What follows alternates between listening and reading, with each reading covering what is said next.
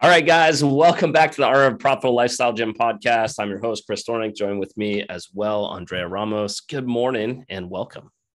Good morning.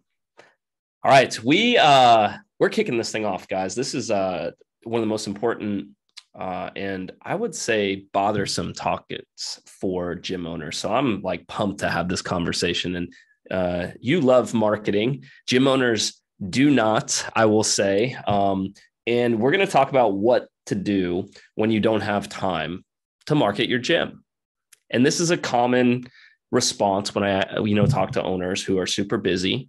They have a lot on their plate. I completely understand. I'm a gym owner and I'm like, hey, I've got all these, roles and responsibilities juggling. But, and there's a big but, marketing is still essential. And it's what's costing gym owners, in many cases, the enrollments, the revenue, and I would even venture to say a lot of the success that is stuck and bottlenecked. And is this something that they can develop and move past and create time for?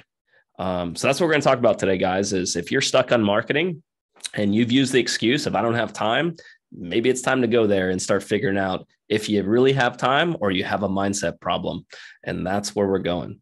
So Andrea, this topic speaks volumes to the person that says, well, I believe in it, but I just don't do it enough or regularly. What the heck is going on with the gym owners out here saying, hey, I just don't like it. I don't want to do it. Where are they getting stuck in your opinion? Yeah. Yeah. So I think that's a very interesting question. When I get asked like, oh, what do I don't have time to market. I can't do it. My day is so busy. I always get super curious about like, oh, like I wonder where that's coming from, because for someone who like obviously like feels passionate and loves marketing like in general, but from my perspective, it's almost like my brain is like, does not compute. Like, I don't get it, because I know that the role of a business owner is to bring in customers, create sales and money, and service their clients. And when you first start your business, you have to do both of those really well. You have to get really good at bringing in sales and marketing, and you have to get really good at getting your clients results so that they can renew, tell their friends, and then you grow your business. So when someone says, I don't have time to market, it almost is like they're saying, I don't have time to make money, which I'm like, I don't get it. What? How is that even coming up for you? And I think for me, it's like, oh, okay. I think it's because you don't believe that this is a part of your job. And maybe the role that you think you have in your gym is to service your clients and coach. And that is half of your job. But you're like, no, this is 100% of my job. It's taking up all of my time. I don't have time to do this other stuff, the stuff that I have to do, the stuff that I like, no, I have to, but I don't want to. And so it can be really convenient to be like, well, I don't have time because I'm doing all this servicing. And I'm like, no, I don't think you realize what your job is. Yeah, there's an innate discipline with owners, and entrepreneurs more of that mindset of I'm going to seek out discomfort because that's what I signed up for. That's actually what I'm called to do by getting into business ownership. It's like, I'm not comfortable in the day job. I'm not comfortable with being told what to do, when to do it. Kind of pushing the same old buttons every day, showing up to so I don't know. I had this vision of like pushing buttons in a cubicle, and that is the mundane job for someone. But if you do that, that's definitely okay too. But my point is, it's like you have to have that hunger in you to explore and tap into things that you don't know, things that you're stuck on. And I think that's the business owner mindset that I relate to. And what I see in people actually solving this is they're seeking that. They're energized by I don't know how to do that. How do I do that? What do I need to work on? And it's like this itch that you just can't seem to go away, and you just want to keep scratching it. And I think that's the first piece of this, is like this identity is what you're, in some cases, talking about. And you've shared this with me, even like making, more content for Forged. I also identify as this coach and this, person that is really great at getting people from unhealthy and not on a plan and a routine to doing that. And that's a big part of my identity. And then as I've grown as an owner, even and had to solve this, it's scary. It's uncomfortable. And then sometimes I'm like, I shouldn't be doing this. I'm not good at it. And it's like so in my head. And I can relate to so many owners that say, well, I don't just have time. I got to work on service. And it's almost like you just kind of get upset with yourself, and you're so hard on yourself that you're like, I can't do it. I need someone else to do it. And you just kind of hit a wall, I think, with the identity piece. Yeah. Yeah. I think it's like understandable that it's going to feel unnatural to like lean into that part of your identity. Now that you are a business owner, it's almost like you got handed these two, like you fully were like, this is the one that I'm like going to run after. I'm so passionate about. I'm a coach. I help people to get transformations. I like change lives.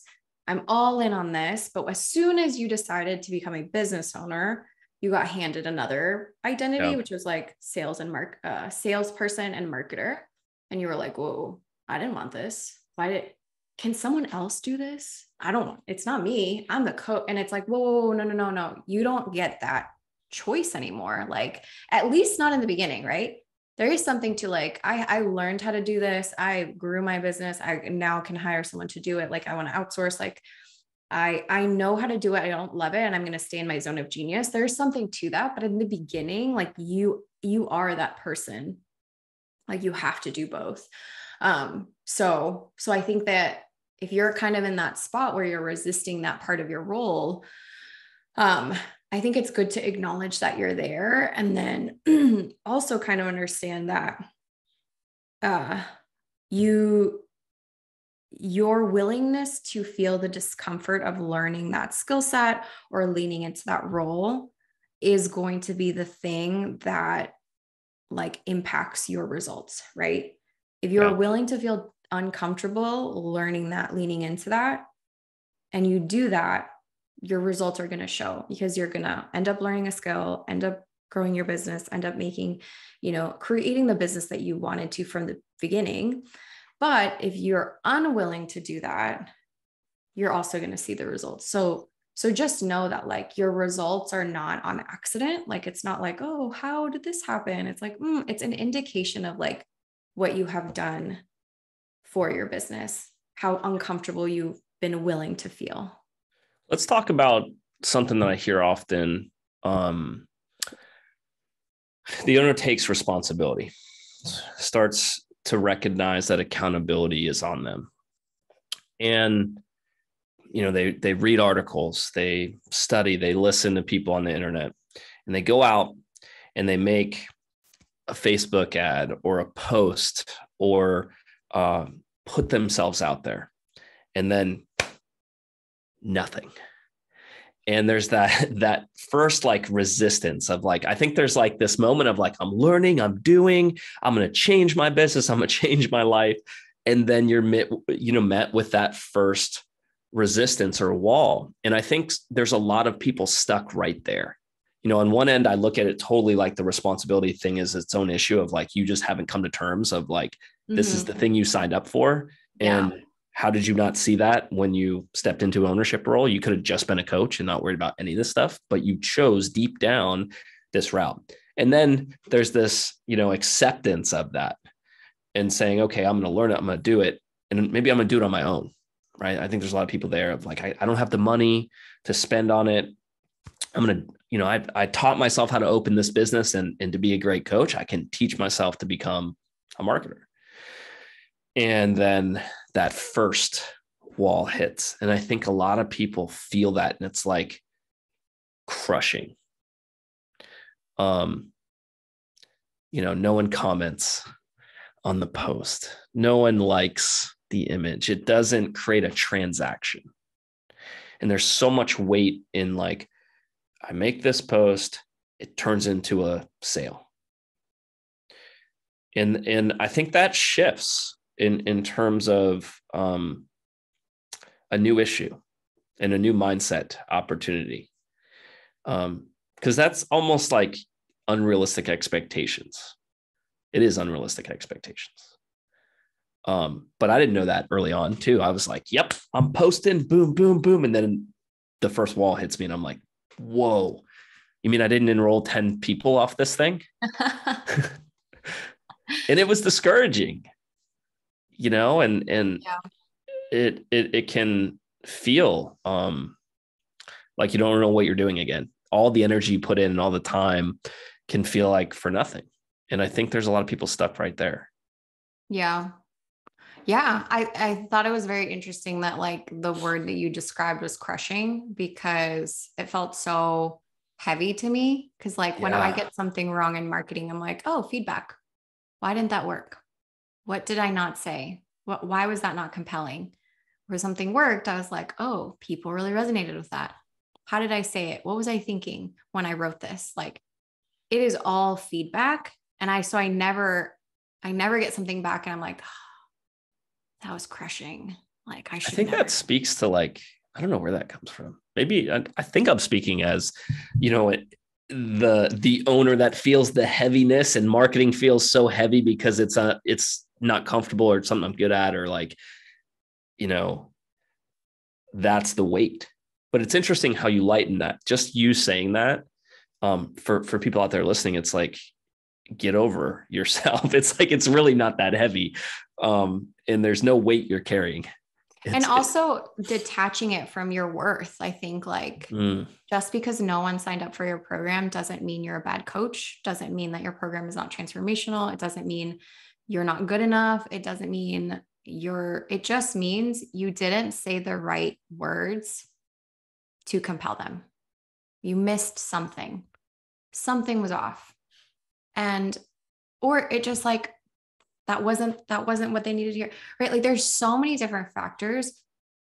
The thing that you need to focus as a marketer is, am I getting better and better at reaching my people? Am I getting better and better at understanding why, like their objections about why they don't join? Why do they not book a call? Why do they not opt in?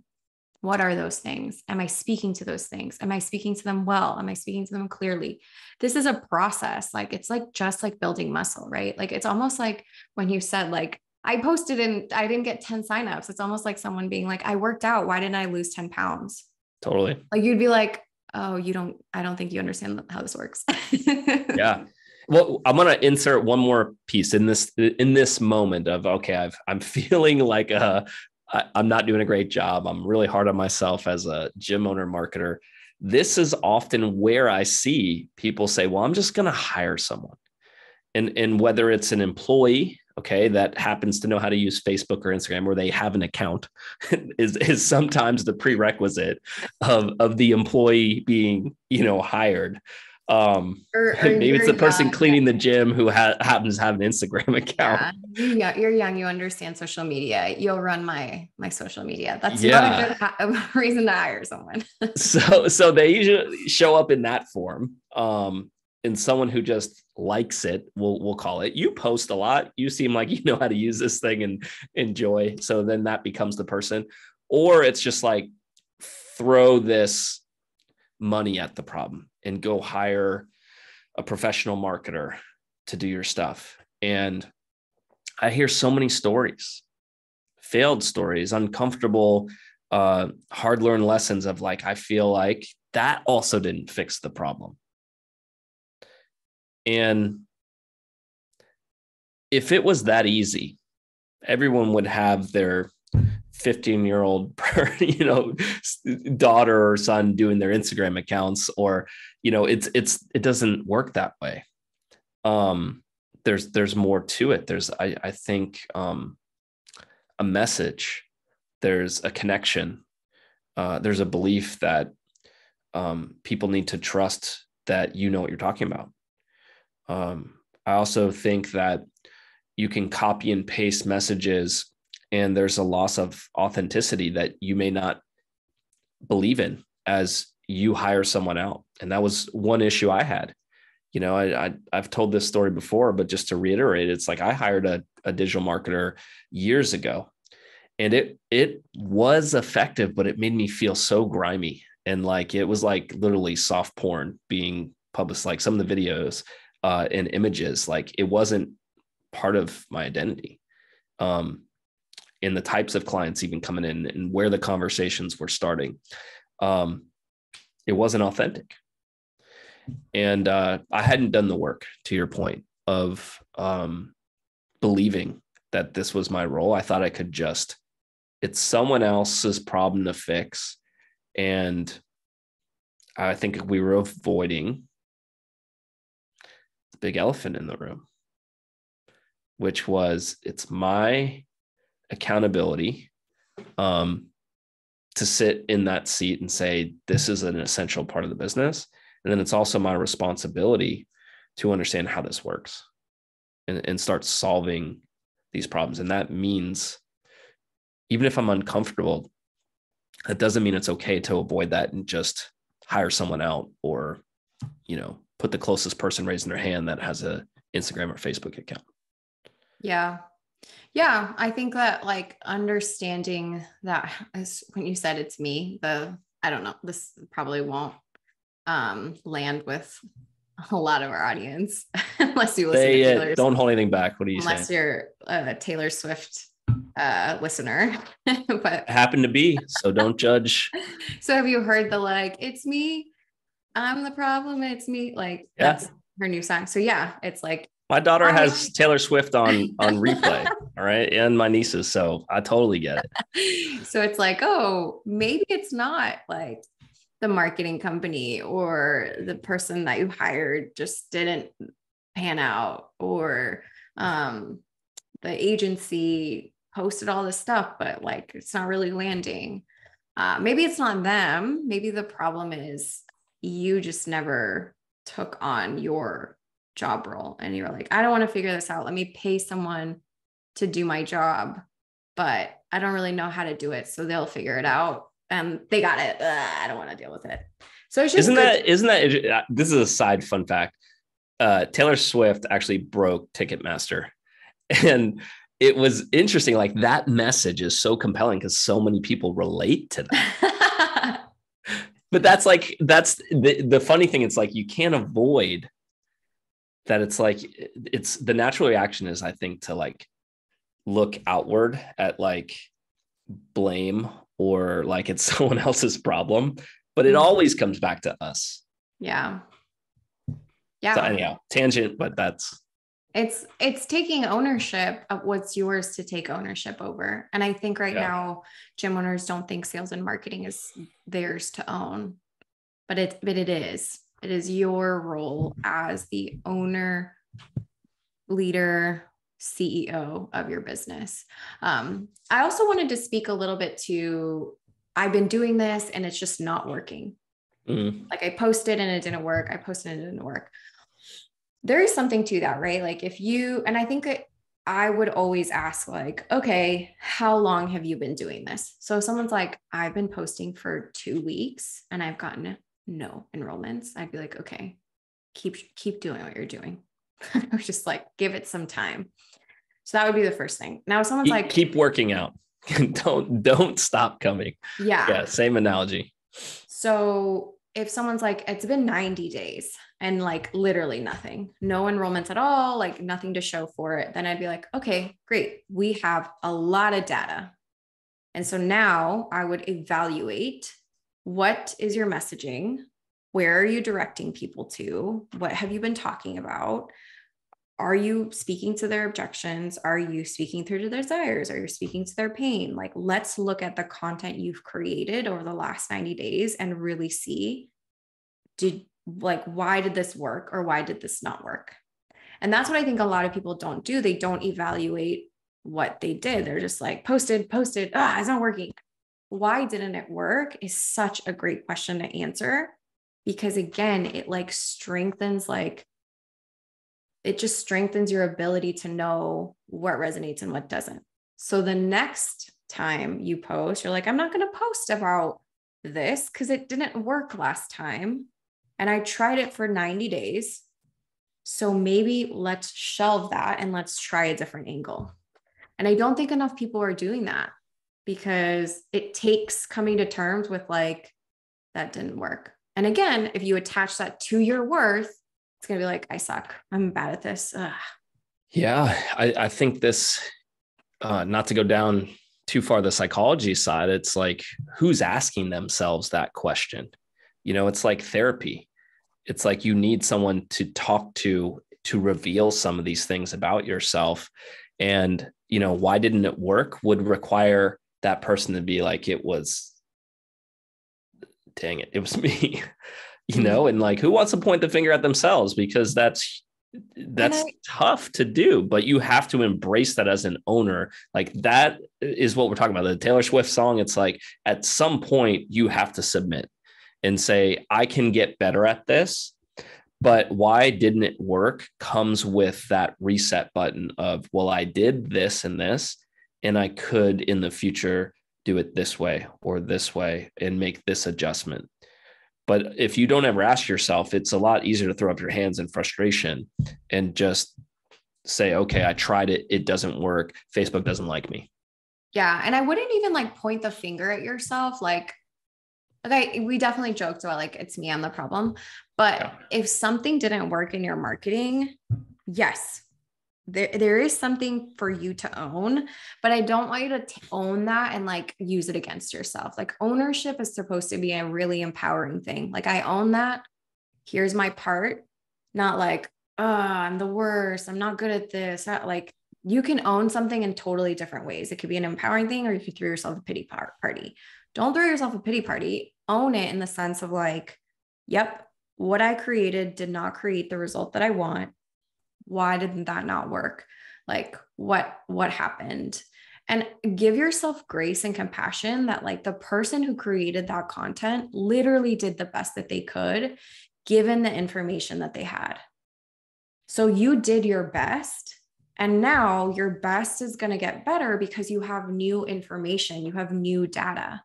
So when you repeat the process, you're going to try your best again. So it's like a lot of times there's so much shame and like, that didn't work. Past me blew it. And it's like, you did your best with all the data that you had. You're about to get more data. So you're going to compound that to grow your best. So just like enjoy the process of getting better and better. I love that. I think there's also another thread in this. Going back to the time, it feels slow or it's taking too long. And it shouldn't be this hard, or so-and-so over here and here make it look easier, or they don't have this much difficulty.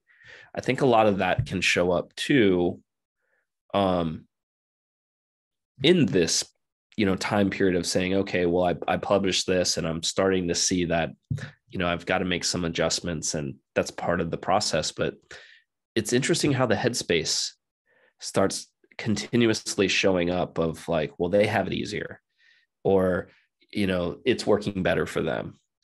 I hear that a lot. And this is actively happening while they're trying, but there's that comparison. Yeah.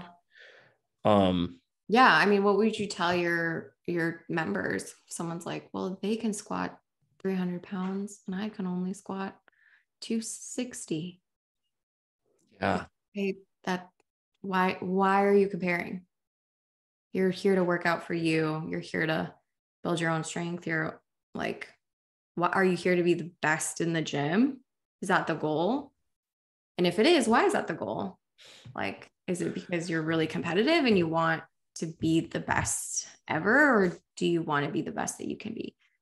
Just getting curious with yourself. Like, why are you comparing? Is it because you feel threatened by someone's success because now they're going to quote unquote take up all of the gym members and enrollments? Is it because you don't like not being the best at something? How is that hurting you? If you're a beginner at marketing, you need to like have the space to not be the best because you're literally a beginner. So yeah, I think it's just an interesting thing to unpack. You said something to me the other day. I don't want to take this off topic, but you said, "Hey, are you worried about the recession?" And you brought in all these factors of, the economy slowing down, and what if, incomes drop, and what's that going to do? And my response was fairly sharp. I'm going to keep doing what I'm doing. I'm going to sell more. And I was like, just going to sell more. Right. Great response. And it's interesting because it's almost like it's what we do. It's like, this is a part of the process. This is a part of growing and being an entrepreneur. It's like, I've owned that and am accountable to that. And what else am I to do? Close up shop? Am I going to turn around? Am I going to like bunker up and just say, I'll wait it out?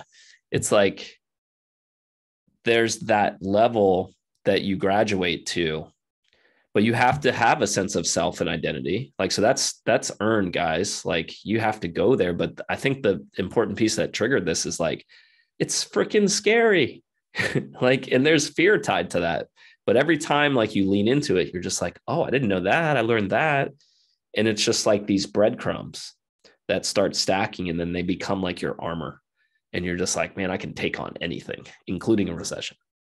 So to speak to that comparison piece, and kind of draw this in, it's like you have to recognize and appreciate that someone has their shit together in marketing. You're like, man, it's not comparing. It's like, that's good.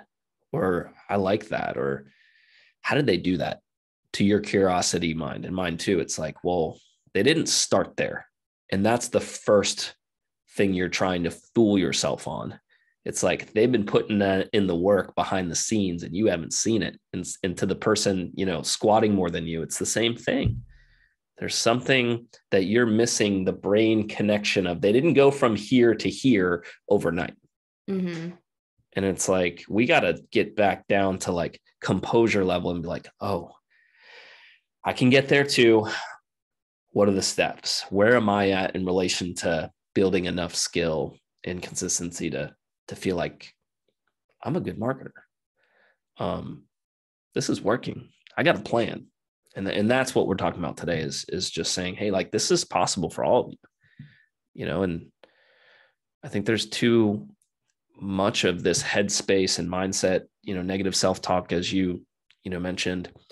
And it's all kind of like a mess of like, how do I unpack this? Because I think truthfully, I believe that as owners, they want to, but there's not a good plan. Or maybe you haven't found someone who connects with you and how you think about things to help you unpack that. But it's possible. Because I'm standing here saying, man, I was this is a story. I don't think I've told anyone this, but early on in my, gym days, the internet was really not a first start to promoting. It was actually like network marketing, like going up and talking to people, guerrilla marketing. I used to practice talking to my pull-up rig. That's the pole, literally the pole. And I would video camera myself and try to get better. And I'd stumble and I'm like, man, this feels like I'm trying to talk to a girl and I don't know what to say and nothing comes out. And it's like, that's how bad I wanted to, get better at this. Cause I knew at that time, being an entrepreneur, right from the start, it's like, I got no one else. There's no one going to do this for me. But that's the level I wanted it. And I feel like that's been lost a little bit. I don't know if that's the internet, and the ease of just putting it out there and set it and forget it. But I think those things were more prevalent of like ownership of, this is my responsibility, my accountability. And there's certainly more options in the market now to go hire a marketer or, so maybe it has to do with that, but the accountability side is never removed as a business owner. I just don't want you guys to forget that it still comes down to you and that curiosity inside of you and why you started your business. Like it really does have to get retapped into. Maybe it's died a little bit. Maybe you need to be, woken up in your business and have a new challenge. Maybe you're bored, and you haven't found the right angle to look at it. Because now I look at marketing, it's fun. I'm excited about, how it comes together and how it can start people's journey in fitness. I think that's the coolest thing that we get to do is like be that moment where someone realizes we can help them. And that moment where they're like, whoa, I've never found anything like this. And it's more money than I've ever spent, but I see the value in it. Like that's like for every like disappointment on posting and like working through that headspace, when you get to that moment, you're like, it's all worth it. Mm-hmm. Yeah. Yeah. Like your marketing being the first thing that facilitates that transformation that you like love so much is like another empowering way to look at it. Same with the sale. Like the sale is the first transformation that you walk your prospects through. It's the first time like you get them from A to B as a coach. Your marketing brings them. So it's all of it is for the end goal of transforming and helping it impacting lives. Like from the marketing to the sales to the service, like it's your commitment to, I want to transform this person. I want to help this person. I want to walk them through this valuable transformation that's going to be life-changing. Every single part of that is my role, not just the service. Something that I wanted to just say is just like your gym members need help building that identity, need help building that skill set, need help building the mindset. Like there is something to having a coach, right? I mean, obviously you guys know that, you believe it, like you're in the coaching space for your gym members. But maybe like you as an owner, in order to build that identity in sales and marketing and like really strengthen that, you are going to need some accountability, coaching, and guidance. So, yeah, it's a good segue. And I mean, that's what worked for me. When I was just starting out, I couldn't get past talking to the pole and that being the only thing that did it for me. Do you have the videos? I do. I'll find it for you and post it. It's somewhere. It's going to be very grainy quality, but I'll find it somewhere. We'll all have a good laugh. But like myself, I needed someone to push me. I needed someone to call me out when I was hiding and when I was turning away from the opportunity to grow as a business owner. And that's truly what we're doing at Factory Forged, is providing an opportunity to work with you to remove the sticking points, but also build the skill set. And it's, done with you. So not only does it improve the speed in which you get to where you want to go, but it helps you see all the angles so that you master that experience needed to truly, take your business to the next level. So if you're interested in that, join our 12-week program. It's the first step. It's called Momentum. It's how you start getting unstuck and building that momentum in your business across 5 key business systems. So this isn't about just working on one aspect of you. We're going to look at it as a complete whole business. And truthfully, that's what you're powering and that's what you want to build up. So anything less than that, you'd be cutting corners. And to our owners, they don't want to do that. They want to master the business and be a professional coach. So if you're someone who wants that type of help, one of the first things that we address is how to get your prices established at a profitable rate, how to grow into the coach and owner capable of selling that, and then how to attract your first 10 members into that program so that you believe it, you master that skill, and you can repeat it on your own so that your business really starts to take off from there. So reach out to us. I want to have that conversation about where you're at, what you're looking to build, what skills you want to improve as an owner, and help you get there. So factoryforge.com/call. And we'll hop on a call. I'll walk through every aspect of, your situation, give you some advice, and also point you in the right direction. And if I think I can help, we'll take the next step and do it together. So thanks again, guys. And thanks, Andrea.